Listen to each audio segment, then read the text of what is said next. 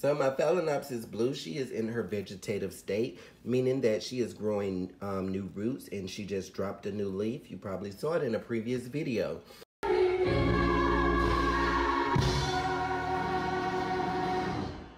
Now, Pal, she had just lost a leaf in a previous video, and as you can see, she is losing a leaf now.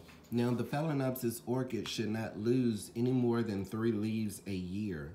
Typically, they would lose about 2, and that is going to be them getting the phosphorus from this leaf and storing it in a place where it is going to use it to produce a new leaf. Now, the reason that I say that my Phalaenopsis is dying is because just the rate that she is pulling the nutrients from this, from her bottom leaves. You guys, do you think I should pull her out of the pot, or if I should leave her in here and give her more time? Now, if you can see this leaf right here, it appears to be fine, but an experienced grower as I am becoming, I'm able to tell that she is surely pulling nutrients from this one as well. If I was able to, I would be able to let you guys see that it was a little bit translucent, but I'm not able to do so with my background being so dark. Now, Pals, I just want you to honor my Phalaenopsis Blue and stay tuned as we try to unravel and unveil the pathology of my Phalaenopsis, because I just lost my second Phalaenopsis, Pinky. So I want you guys to all know that I have a Pal group on Facebook that is very supportive in times like this, and we are going to get through this, but we are going to get through it the right way. So today is May 4th, and my beautiful Phalaenopsis Blue is dying more and more because, as I told you, the leaves of a Phalaenopsis should only lose about 2, 3 at the most per year, and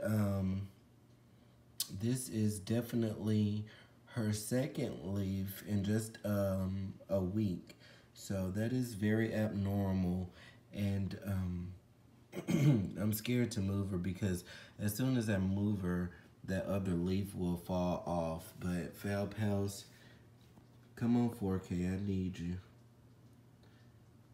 It's a slight discoloration right above here, letting you know that this leaf is going to be the next to come off. I don't understand how the root system could look so well and she just all of a sudden declined. Now, Pals, if I must be honest, like my Pal Amy, who said water culture is no longer effective, my Phalaenopsis orchid, when I did the repotting, I'll leave a link above to that video, but the bark that is in, I soaked it in calcium before I did it, and so maybe that contributed or is the main factor of why this my Phalaenopsis Blue and Pinky took a turn for the worse. All right, Pals, stay tuned. Hey, Pals, so it's been another 7 days, and now the leaves have been ready to come off, but like I said, I've been scared to touch them, so I'm gonna let my husband do it. Hopefully just the 2, maybe she's just getting all the energy she can to produce roots to maintain herself, but honey, I'm not gonna touch it. Okay, babe, come on, get it. Yes, honey, hopefully she'll pull through. I have not watered her because I'm scared to touch it. They're just gonna come right off. I just don't like touching stuff like that.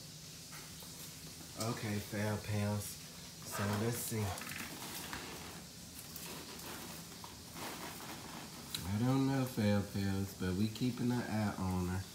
I probably go ahead and water her, and I don't know. Stay tuned. Pals, it's that time, honey. Blue is gone. I am somber. We got back from Redlands, and honey, Blue was just taken away. Now, I am not sure what the cause could be. I will leave all of the videos and you guys will be the detective, darling. But as I can recall, I did coat these bark chips with calcium overnight, which is, I guess, honey, I was trying it. And also, you have had people to say that the smooth surfaces touching the roots is not good for your Phalaenopsis orchid. Well, Phal Pals, honey, blue is gone. My first orchid, just add ice. I'm really somber, but honey, just stay tuned for that orchid haul, baby. Stay tuned.